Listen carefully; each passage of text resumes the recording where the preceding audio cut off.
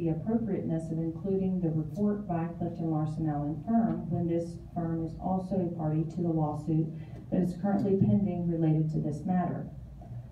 Let me be very clear about this next statement.